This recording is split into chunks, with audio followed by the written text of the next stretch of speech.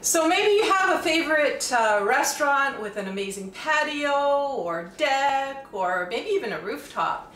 And you know how you get those, I call them fun foods. They're usually finger foods and that sort of thing. So the recipes that I'm going to share with you today, because I just discovered some of these items, if you can believe this, but I'm going to share an amazing guacamole. It's tangy, it's tasty, it's delicious. And also I'm going to share with you some quesadillas, and all of these are easy, what you can make at home. So the next time you're thinking, oh, you know what, I don't want to drive and I don't want to drink and drive, or I don't want to spend the money or whatever, you're going to be able to do this at home. So that's going to help you out with this. And if you don't like guacamole, I didn't think I did. I thought guacamole was really, really bland. You got to try this recipe. It's absolutely delicious. And the other thing is, a lot of times when Bill and I are on a patio at a restaurant or whatever, we want to get the sangria, but they want to give you like a massive jug like this of sangria. And, you know, it's just not conducive to us driving or anything. So I'm going to show you how to make a jug of sangria at home. It's really, really easy peasy, and you know, that's the way my recipes are. I'm not a chef or anything.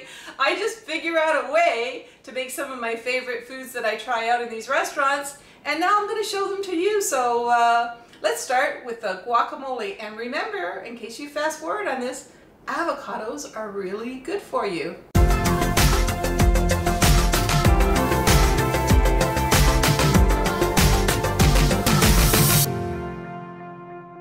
Alright, so I said I'm not really a chef, but you know what? I've been making full turkey dinners since I was in my 20s, so I get by. Just, I'm a little bit, let's say, unconventional when it comes to how I cook, so, you know, do your professionalism, but this is how I cook, so hopefully you'll take that with a grain of salt. Now, this guacamole. Like I said, even if you just want to try to get your avocado intake, try it. It's a great inexpensive recipe. So what I do with the avocado is I just make sure they're kind of firm, not firm, sort of a little squishy. I think that's what the word is, what I'm looking for, a little squishy. And what I do is, look at the knife I'm using, I'm sorry. I'm using a steak knife. Now, you guys are cringing, I know, but I've always got a steak knife available, and I find these serrated edges, they really, really help. So we're going to cut down to where the little ball in there, where the little ball is. All right, and we'll put that little guy over there. Notice how I've got some paper towels laid out, because then when I'm finished with them, I just wrap everything up. Again, let's try this one. Now, if you cut through it, and it's really black on the inside, oh, that's got a little, man, how did I know that already? Really black on the inside, you may not want to use it. Now, this isn't too bad. I can sort of dig those items, those areas out. So I'm still going to say a lot of that is a go. And let's try this one. Now, really, I could probably have 2 avocados for this dinner, or this snack, or whatever you want to call it. But you know what? I'm going to go with 3 just in case I open one up and it's like, ah, I'm not going to use that one. So 1 avocado is not going to make it. So I wasn't concentrating. I went a little off with this, but that's not, maybe that's good. I can show you. Just pop that little ball out of there. Come on, baby. There you go. And out it goes. Now, as far as getting what's in there out of there, I just use another spoon, and this is so easy. We just, look at that, it pretty well falls right out of there. Scoop up some of the guacamole. Let's do this one. Now, this is still soft enough to use. You don't want them too hard either. You want to sort of see some of this green in here. That's good. Just, what I do is I kind of pile them all into each other. You don't want to make it too, there, that's easier. I use the fork as the second part here. I may not have my own recipe TV show, guys, but I hope you're enjoying this on the YouTube channel. There we go. Okay, so that's that. And if you want to get some of the bigger bits out, that's when you use the fork. But you don't want to make it really smooth. You want to have a few of those chunks out there because I don't know, the texture is just much nicer. Now, I started growing my own herbs in the garden, and well, not in the garden, I actually put them in the gazebo where it's a little bit shady, because I found that putting them out in the sun, they were all dying on me. So this is cilantro, what is it called again? Coriander cilantro, and I've picked a little bit of it right there, and I have washed it, and we're going to put a little bit of cilantro in there. Now, can you put in the powdered cilantro? Yeah, you can, but you know what? It's just not as tasty. So if you can get the real deal. I know they also serve it in little packets at a lot of grocery stores as well. Oh my gosh, they smell so good. Cilantro, I think, really makes it. So I'm just going to put some sea salt. That's about it.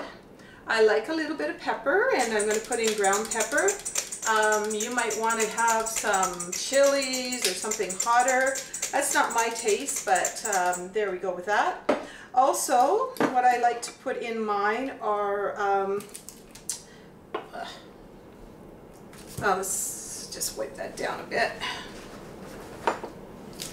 Again, you're going to cringe when you see how I do it, an onion, but I'm just going to do this. Okay. Onions are good for you. And then what do? I just gotta do this, chopping it up. I know you can just sort of go like this and pile it up and go like that as well. And a lot of people are just amazing choppers. For me, I gotta watch my fingers stay on, and this is my style. Again, it might be a little chunky, but sometimes you get those little bits of onion, and they're quite delicious. Okay, so I'm going to put that in there. All right.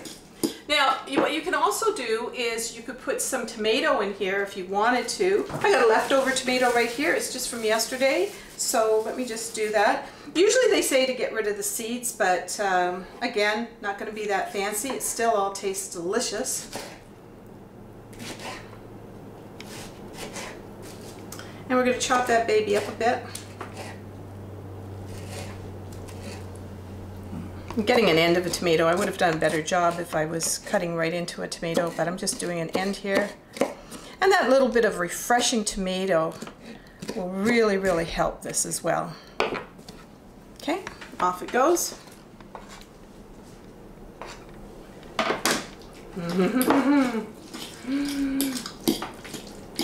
You can smell this. It smells amazing. So now what I want to add is a little bit of lime juice. And what I found is I put in the lime juice out of that's about a tablespoon, out of these little lime juice bottles. But there's nothing like a real lime. So what I do is I add that, but then I really sort of squish in here with a spoon. Just look at that juice, just, oh. And there is a difference in the taste from a real lime to, you see that? From a real lime, then I just sort of squish the rest. There you go. All right, so depending on your tastes, and I'm going to make sure this is nice and clean before I put it into something else. Depending on your taste, I always like to put some garlic. You could put some real garlic in there.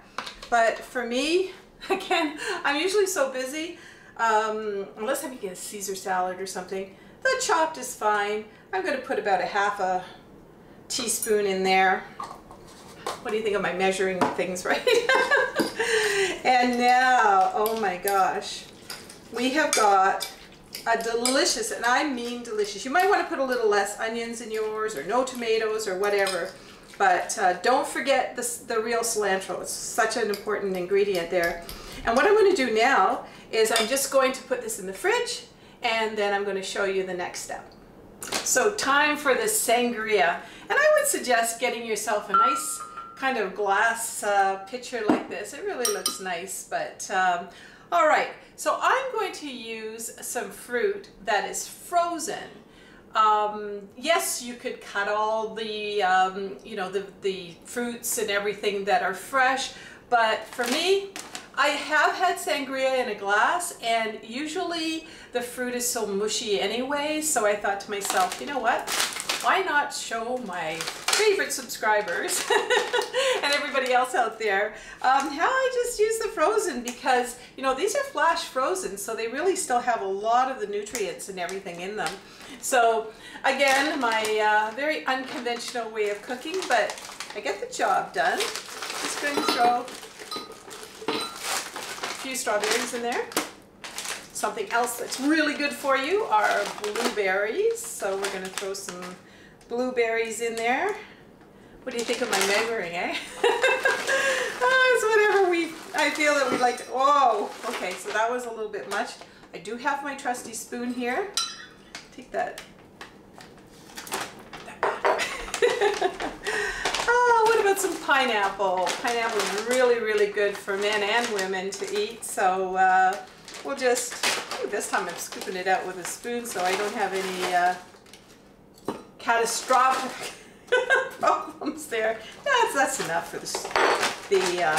Okay, so we got all that going, and now I use a little, you know, these small cans of, this is just 7-Up. You can also go like a lemon lime sort of thing. Hopefully this doesn't spray all over me. Bill, it'll be my luck, eh, Bill? Maybe I shook it. No, thanks a lot. No, we made it through. Anyway, I just put one of those little cans in there. There we go. I also like to put a bit of orange juice in there. This is pulp. This adds a little bit more of taste, and it's also getting my servings of fruit that I might need for the day. All right, so I also, for this one, you can do a red wine if you want. For this one, I am using a white wine. This one is a Sauvignon Blanc. You could also have maybe a Pinot Grigio, is a really nice white wine, or whatever your taste is for wine. So here we go.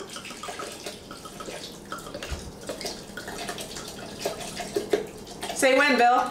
Okay, Bill's not saying when. I think I'm going to say when. Stir that baby up a little. Oh, isn't that looking nice? And that is looking lovely, except we forgot something. We forgot to put the ice in. But what I'm going to do is I'm going to put the ice in when I'm ready to serve it. Right now what I want to do is I want to put this in the fridge. I want some of these big strawberries. You could also have sliced strawberries as well if you wanted to. But I want to make sure that a lot of these strawberries kind of mush up a little bit. I don't want to bite into them and break my teeth because they're too frozen. So that goes in the fridge, and let's get into the quesadillas. So now it's time for the quesadillas. And what I usually do is I use, this happens to be a George Foreman grilling machine here, and I just love it. It's a really, really good size. I mean, you can make all kinds of things on it, but quesadillas and steaks and hamburgers is just great. Oh, and by the way, what I'll do is in the description rather, I will link back to our blog, and I'll try to find one of those if I can. And if you want to purchase, there's not a lot that I can tell you about, but some of the items, I'll even try to find one of those big jugs for the sangria. So I can hear that crackling away there, it's heating up. And what I would like to do is I like to use the large wraps. You just buy them at usually any grocery store. And can you do this? I'm going to be doing this on this grill. Can you do this in a great big frying pan? Yeah, but really be careful on the flipping. It's kind of like flipping an omelet or something. It's not as easy as it looks. I just have a little bit of olive oil here that I'm going to put on this wrap. Now obviously I'm going to make 2 wraps because, Bill, you're hungry back there, right? Oh yeah. So I'm going to do this one to my taste. And we just put that on there, and then I just kind of open this baby up and flip it like that and just leave it there for a second. Now I'm going to put another one of these oils on real quick on this one here, because I'm going to be needing that in just a minute. So open her up again. And we are going to now put on a little bit of, we grate this ourselves. We don't buy the pre-grated, so we just grated some, this is old cheddar cheese. You could use a Monterey Jack or whatever cheese you want to use. Put that on there.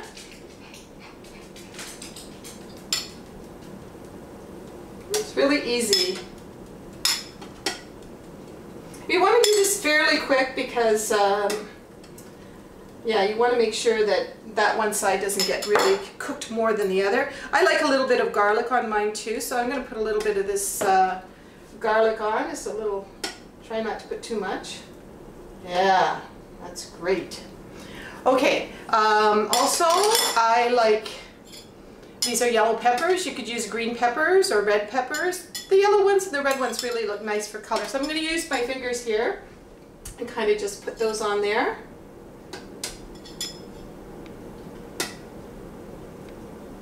Again, the quicker you can do this, the better. Onions.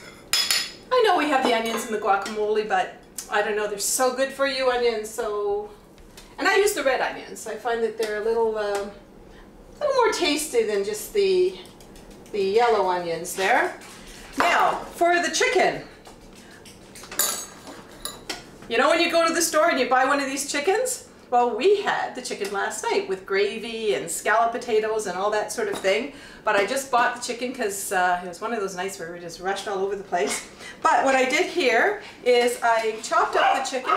That's Hurricane. Somebody at the door, but it's okay. We'll just ignore it. He's getting hungry too. I think so. I'm not too sure about that dog.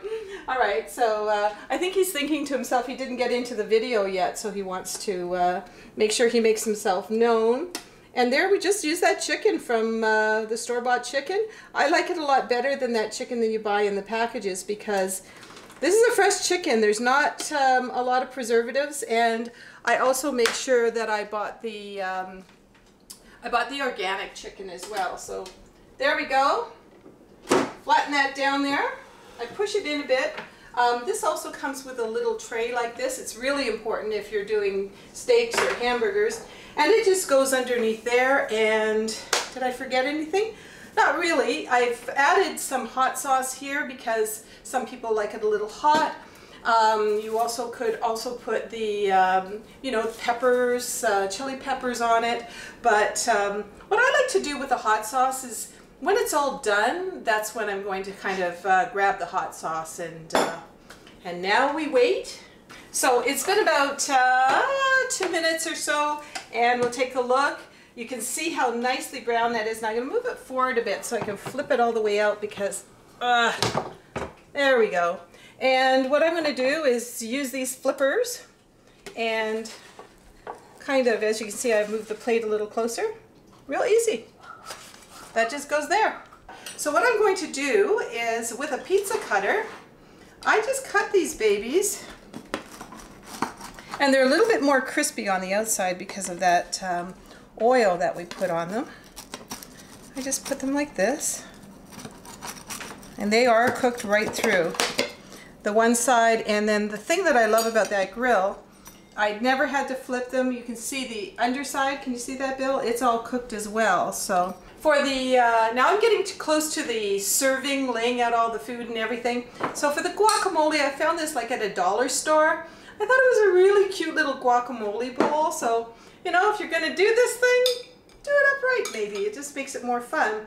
And I'm just going to put the guacamole in there. And remember, because that looks kind of, you know, not so nice to be putting as a serving bowl. And you could put even a little piece of cilantro on top.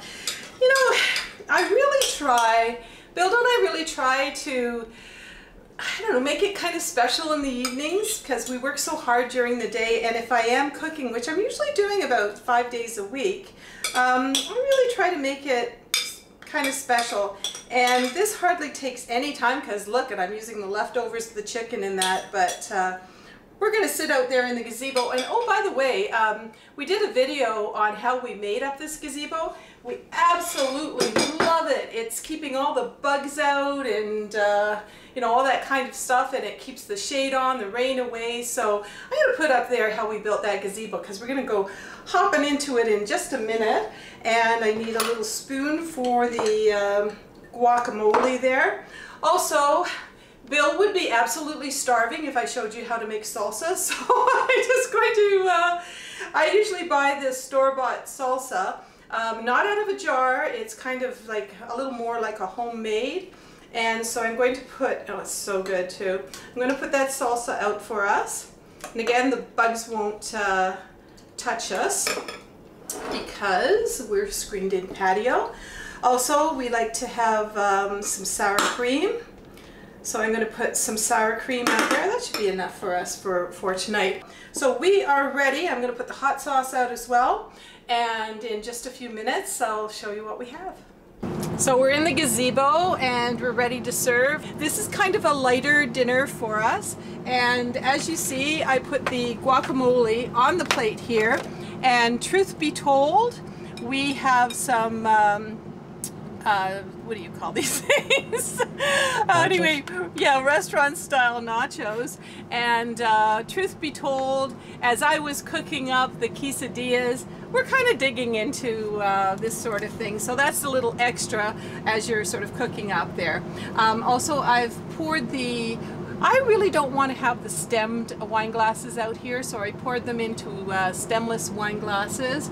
And oh wait, since it's a light dinner, and it is a night where I do have my desserts, as you know, on the weekends I have my desserts. I got a lovely frozen key lime pie just thawing out here, which is going to be delicious. Hot sauce, oh, sorry about that, and salsa, and we're all set to go. I'll probably, when I'm serving this, I'll probably put the little salsa there and use my own. Do you see a little Hurricane over there? Hey, Hurricane. He's in Bill's chair, but we got another chair for him, so we'll be able to do that. And like I said, you know what? Make it special. I've said it before, we only have so many summers, and you know, we've got to make the most out of every day.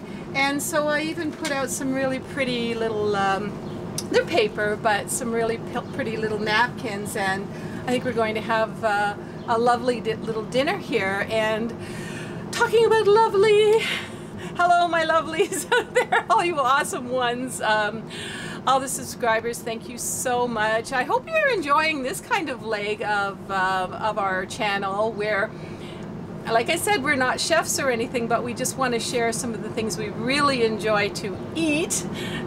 Food is fun, and this is kind of a fun food as well. Again, these type of videos, lifestyle, inspirational, that sort of thing, are on Tuesdays, and the beauty and fashion are on Fridays. And if you are a subscriber, beside the subscriber button down there is a bell. So if you click on the bell, you'll be able to go ahead and see the videos as they come up. They just will ring a bell or something and let you know. Anyway, until next time, you know, life is a banquet. Enjoy, and enjoy all these wonderful different tastes that maybe you haven't tried before. And until next time, keep it awesome. Bill, guess what? What? We're gonna eat now. Yoo-hoo!